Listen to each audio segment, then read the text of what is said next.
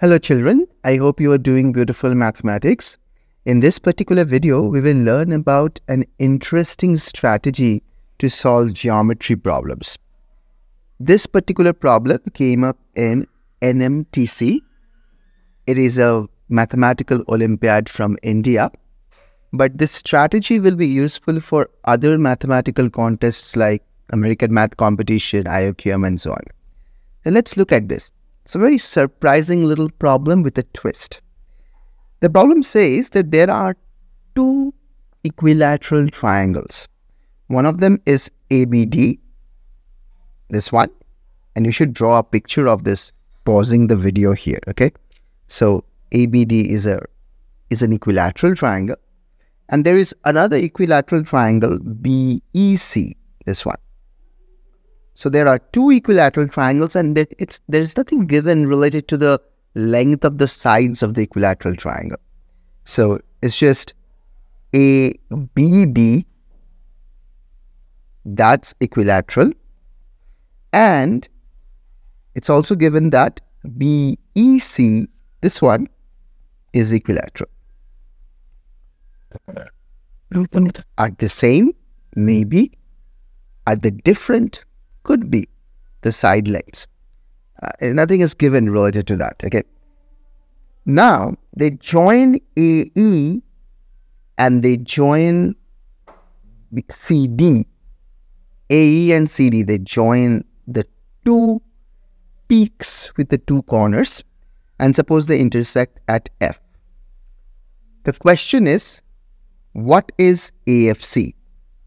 What is this angle? Let me draw it in red. What is angle AFC? This problem has the so-called butterfly picture inside it. And this butterfly picture is actually in many problems in geometry, especially the Napoleon triangle problems. I have talked about that in some other video in this YouTube channel. If you're interested in geometry, you can look at it. So what is the butterfly picture? Let me quickly draw it. And it appears in many problems, so it will be useful. Butterfly picture. So the butterfly picture is like this. You have something like this. And you have something like this. Okay. So you can imagine that there is a sort of a butterfly in this particular picture, and these are the wings of the butterfly. So it's just an imaginative way of talking about this sort of an arrangement. And whenever you see butterfly pictures, it might so happen that this particular triangle is congruent to this triangle. This particular triangle is similar to this triangle. The important part is to see the intersection of the triangle and think about them separately. That's the sort of the interesting part in this particular arrangement. So let's come back to this picture quickly. So here also we have a butterfly picture. I'll draw it and you will immediately see. This is the first triangle. And this is the second triangle. So the two triangles that we will be comparing are triangle ABE, this one, and triangle BDC. Triangle BDC.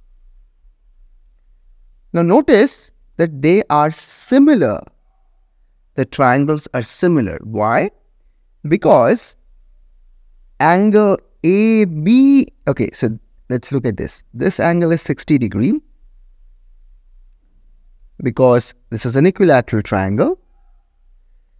This angle is 60 degrees because this is an equilateral triangle. So the remaining angle here must also be 60 degrees, okay, because the three angles should add up to 180. Now, we also know that AB over BE is equal to AB over BE is equal to BD over BC. BD over BC. In fact, they're not only, the ratios are not only equal, they're lengthwise same, because AB is equal to BD, and BE is equal to BC, because this is an equilateral triangle, so BE is equal to BC. This is an equilateral triangle, so AB is equal to BD. No problem. And the angle is 100. Angle ABE is equal to angle CBD, because both are 120 degrees. Both are 120 degrees. So these two triangles are similar. Actually, they are also congruent, but we don't even need the congruence. We just need the similarity. So we have two triangles which are similar, also congruent. So now what we can immediately say is this little angle, this angle in red, is equal to this angle in red. Okay? And this angle in green is equal to this angle in green. Okay?